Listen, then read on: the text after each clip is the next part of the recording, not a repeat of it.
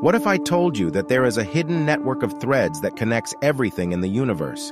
A web of invisible matter that shapes the cosmos and holds the secrets of its origin and evolution. And what if I told you that we have just discovered one of the earliest and longest strands of this cosmic web, stretching for 3 million light-years and containing 10 ancient galaxies and a supermassive black hole? Sounds incredible, right? Well, that's exactly what we are going to talk about in this episode. Stay tuned as we explore this amazing discovery made by astronomers using NASA's James Webb Space Telescope and learn more about the cosmic web and its role in the history of the universe.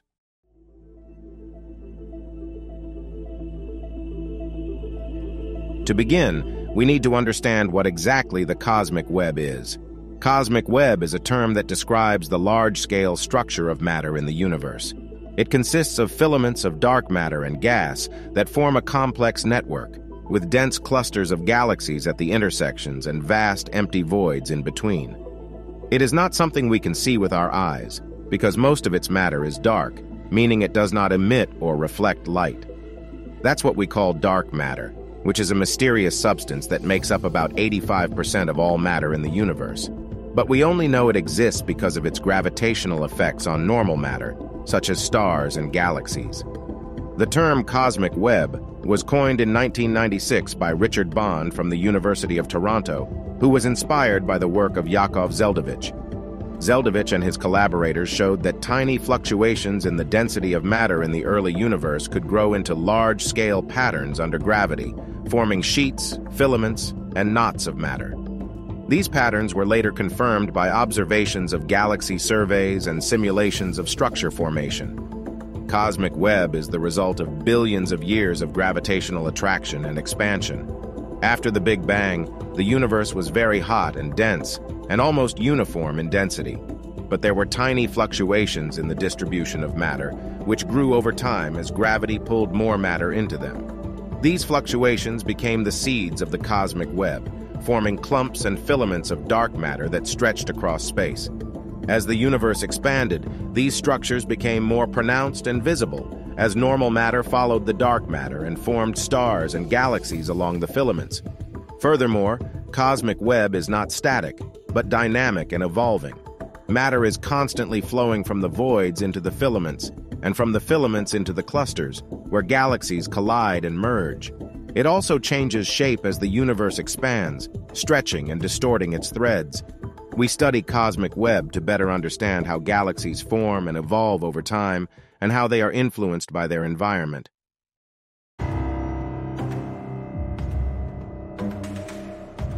But how can we study something that is invisible? One of the best ways to do that is to use powerful telescopes that can observe distant galaxies and quasars.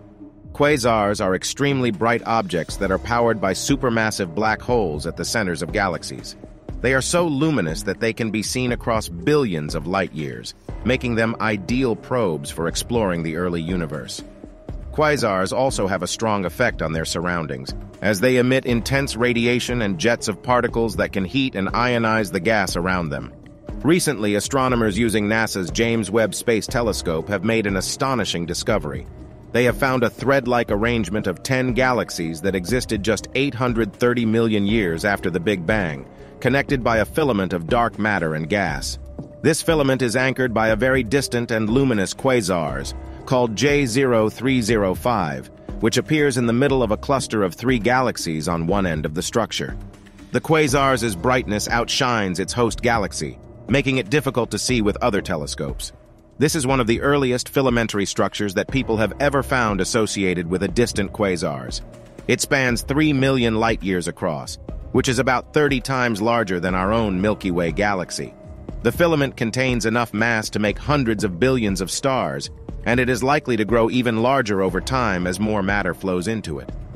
Astronomers believe that this filament will eventually evolve into a massive cluster of galaxies, much like the well-known Coma cluster in the nearby universe. A Spire project which made this discovery has as its main goal to study the cosmic environments of the earliest black holes. The project uses Webb's near-infrared camera to observe 25 quasars that existed within the first billion years after the Big Bang, a time known as the Epoch of Reionization. This was when the first stars and galaxies ionized most of the hydrogen gas in space, making it transparent to light. But why is this discovery so important?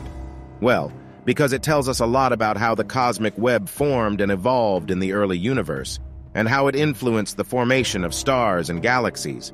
For example, we now know that filaments were already present and visible at such an early time, and that they were associated with quasars and galaxies.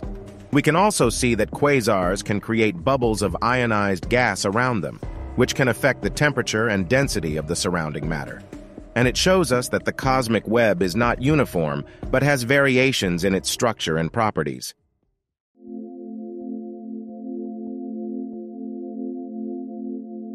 But how did supermassive black holes exist and grow in the early universe? And how did these early supermassive black holes potentially regulate the formation of stars in their galaxies? These are some of the questions that the ASPIRE project aims to answer. Supermassive black holes are thought to form from smaller black holes that merge together or accrete large amounts of gas from their surroundings. However, it is not clear how they could grow so fast and so early in the history of the universe, when the available gas and time were limited.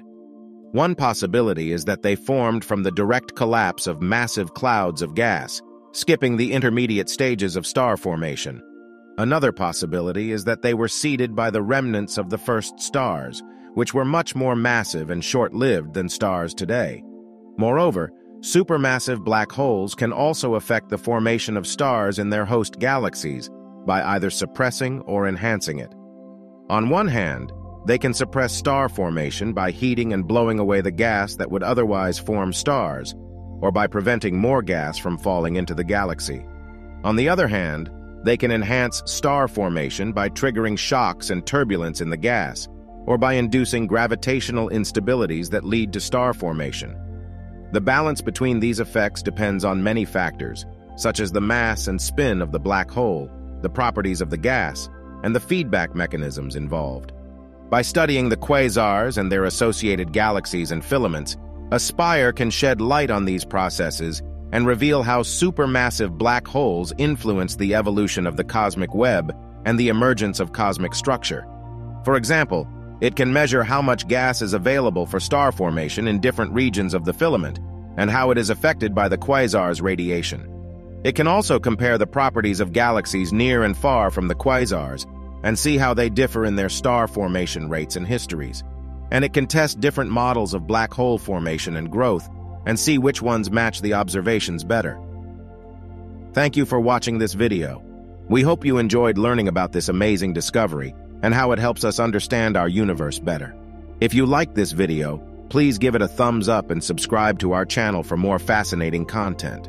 And don't forget to share your thoughts and questions in the comments below. See you next time.